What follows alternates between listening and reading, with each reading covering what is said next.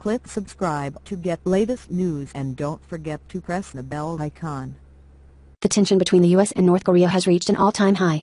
Now, more than ever, leaders around the world have been on their toes, wondering what Kim Jong-un would do next.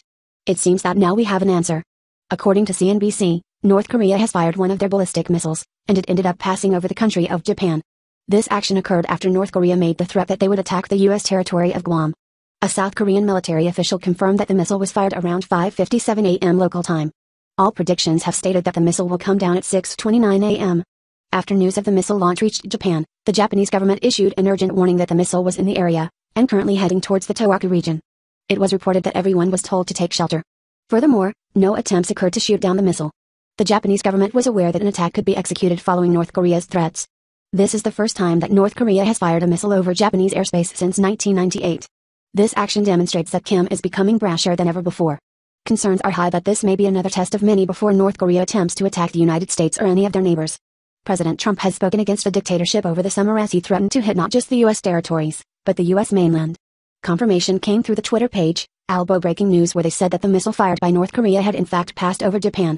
It is worth speculating whether or not their target was Guam, or even closer to home. President Trump has stated multiple times that if North Korea decides to strike, the U.S. will retaliate.